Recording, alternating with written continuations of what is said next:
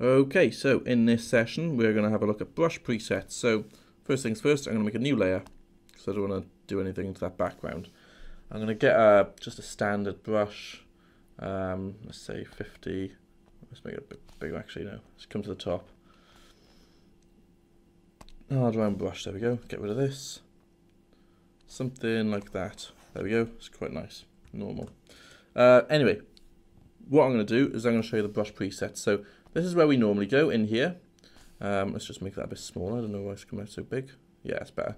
Now, next to it, you've got a folder with a brush on there. Give that a click, and you'll have something like this. So we've got a whole list of things in here, and this is how we really modify our brushes. This is probably the stuff that you guys are able to see, the icons. So again, if I get that star one, it's a bit of a weird one, but if I go super big, just click once, you got that, and then you got a trail of stars. But again, those are the kind of icons that you guys have been seeing over there. Let's just get rid of that layer and make a new one. Okay, so I just want to select a normal brush again to start with. Something like, yeah, that's fine. Cool. So first of all, if we go into brush tip shape, which is this one at the top, then we've got spacing first of all. So if we take this up and click and drag, and we got this, which is interesting. It's basically the spacing of all the blotches. If we go like that, then we've got something that's quite bumpy. So all I'm going to do is I'm going to talk you through each one and the kind of different effects you can get.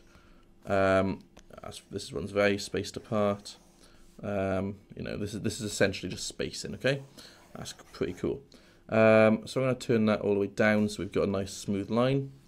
Then you've got hardness again. You've already seen that one. So then if we take the hardness all the way down and move the spacing up, again, get something different again. Quite nice. Then you've got size. Okay, and you know all this anyway. So let's turn the spacing down, hardness up. Yeah, I'm going to make a new layer and turn this one off. Okay, next is shape dynamics. So in here we've got something called size jitter. So obviously all those blotches you saw back then, you got a little preview about what it's going to do down here. All those dots you saw in the last one where it's all spacing, a stroke is made out of all these dots and you can jitter the size of them. So if we go now, it gives it a little bumpy feel, okay? But if we come back and make that spacing bigger, you can kind of see what's going on. All of the different dots are coming out different sizes, but they're just all crammed together here. So let's turn the spacing down. And this is kind of what we got, okay? Just a little jittery edge, really. So come back into shape dynamics. You've got minimum diameter as well. You can play around with that one, but I just leave that normally.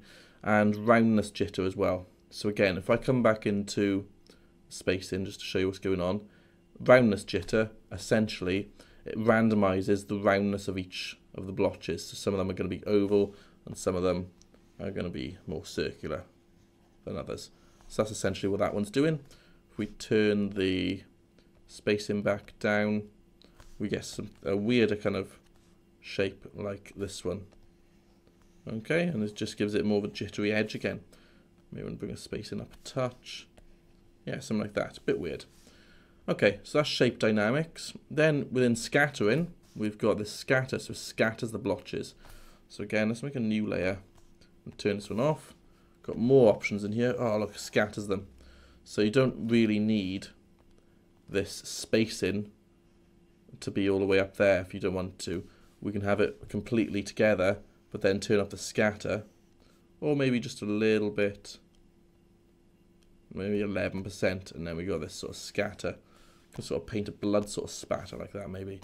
Let's come back into scattering. You've got count, the amount, which is the amount that's there, and count jitter is the amount that's done each time, and I don't really use that, really. Just use the count.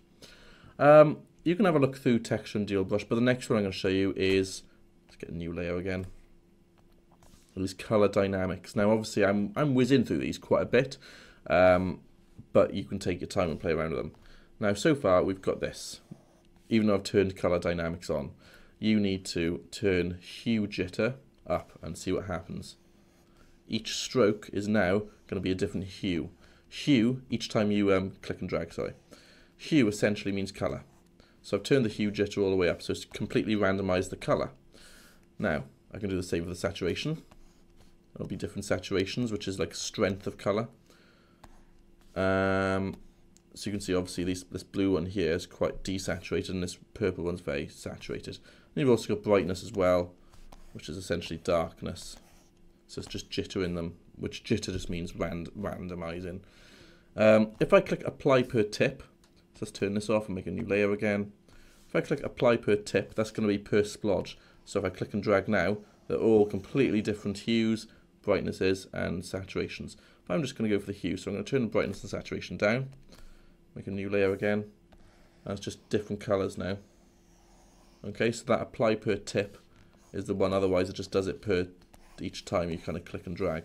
But apply per tip, completely different colours. And you can come back and you can turn this spacing down and the scattering down if you want to. So scatter, no scatter, shape dynamics, let's turn this roundness jitter down, just we got a normal stroke, and let's see what it does this time. Kind of looks like basically a load of dots kind of smidged together, doesn't it? And you've got that, but yeah, if you turn in color dynamics apply per tip off, you just got, basically it's just going to give you a different color stroke each time. But this apply per tip does it per each splodge, which is pretty interesting, bit weird. Kind of looks like a sort of 3D snake in a way. But yeah, those are the three I wanted to show you. You've got smoothing as well, which you can turn it on and just kind of smooth your strokes. But I never use that. Basically, these three: color dynamics, scattering, shape dynamics. I use. You can have a play around with the texture, see what it does, go for it. But I barely use that anyway, so I'm going to turn it off. Not worth going into. I don't think they are. Anyway, that's me showing you the brush presets and how you can like modify them. If I turn all of my layers back on, we'll see all of the stuff we've played around with. And again, you can see why it's just easier just to use different layers. You can turn different stuff on and off, as I've already said. Maybe I want this at the top. Boom, there it is. Anyway, I'm going to see you in the next lesson where I'll show you how to load in different brush presets. And then the lesson after, I'm going to set you a task. So cheers for tuning in, and I'll see you in the next one.